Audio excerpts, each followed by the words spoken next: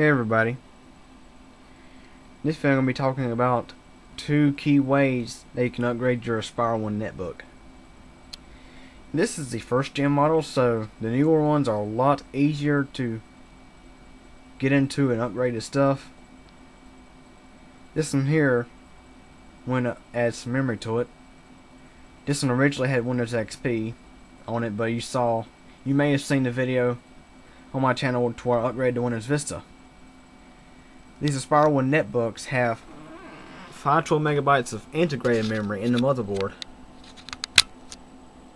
which is over on this side. As you may see, there's the integrated memory. It's 512 megabytes that are built in, and you have a SODIMM slot for extra memory.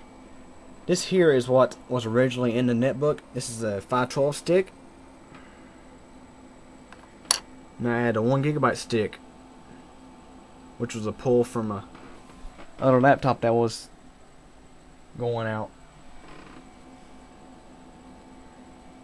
And another big thing where you can upgrade your netbooks is add a bigger hard drive to them, which nowadays they're coming out with notebook hard drives that are up to 1 terabyte in size.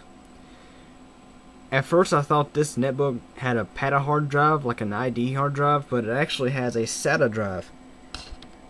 If you look over here, you might be able to tell just by looking at the board. You can see here's your SATA power connection here and your SATA data connection. So this is a SATA hard drive. This netbook currently has the Western Digital 160 in it, the 160 gig drive. What gets me about how the cooling is designed on this netbook is you more or less have this like a cooling plate. There's no like actual fins on there. However, I've seen some people who took some aluminum and soldered it on, which I'm sure that would really improve the cooling performance, which that cools the North Bridge and the CPU, which the CPU is the Atom chip, it only puts out a couple watts of heat. The air still does get quite warm coming out the side.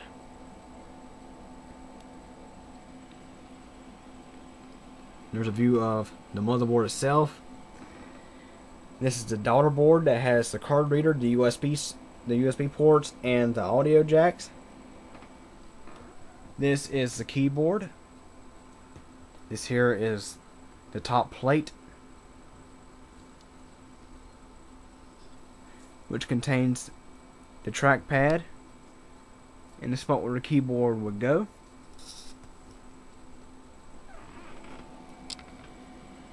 These things may seem a bit tricky to get into, but once you do it for one time, it's not too bad.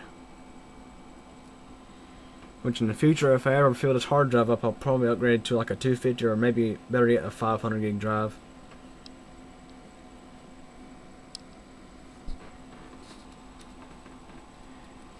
Anyway, that's the two big ways you can upgrade your netbook: this memory and the hard drive. Any questions, let me know.